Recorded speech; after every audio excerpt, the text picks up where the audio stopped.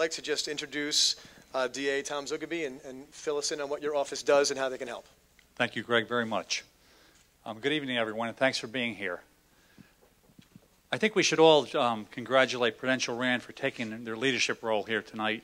This is a crisis, and it's great that an organization saw fit to pull everyone together to try and, work together through this crisis. So I think we should all give a round of applause to Prudential Rand here tonight. Thank you.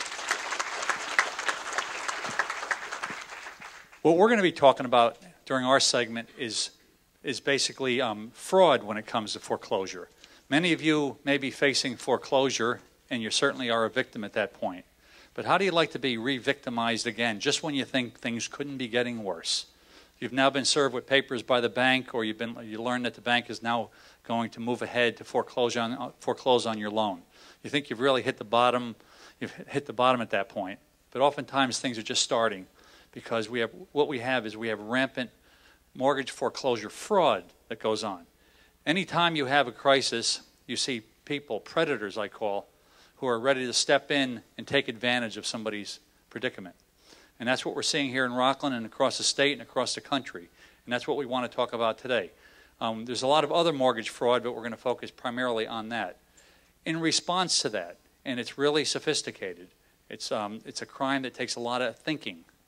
Extensive documents, you have forgeries, you have all types of issues that come up. The Sheriff of Rockland County, the Rockland County Clerk, and the Rockland County DA's office have formed a task force called the Real Estate Fraud Investigation Task Force, or REFI, which is going to be focusing in on mortgage and real estate fraud.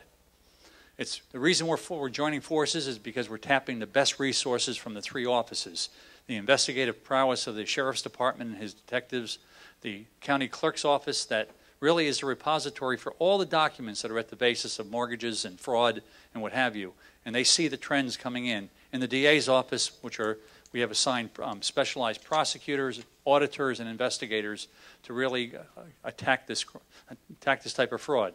We have to be smart. We have to outsmart the criminals. We have to try and stay ahead of the curve because it is sophisticated. It's not solving a simple burglary.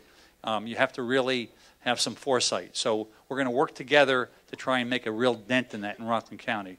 I don't know if either one of you want to comment on that.